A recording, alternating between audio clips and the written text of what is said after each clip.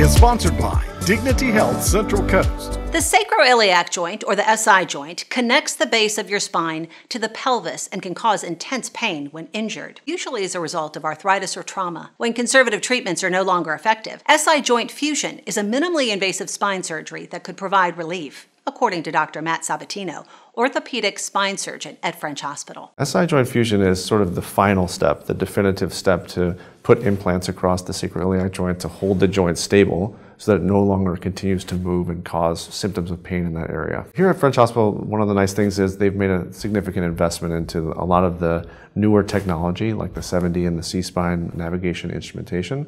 It really allows us to pinpoint the spine anatomy from outside the body. And what that allows us to do is then minimize the trauma to get exactly where we need to go. So in the case of SI fusion, we can minimally invasively address the SI fusion with a little incision, less muscle disruption, and putting the implants exactly where we want them. If we isolated the SI joint as the true culprit for pain, then SI joint fusion is really a very good surgery and gives patients really good outcomes. After 2 or 3 months of recovery, they're back to running or climbing or hiking or whatever it is that they were enjoying before they initially were limited by the pain. For more information, visit dignityhealth.org/Central Coast. I'm Kristen Presall.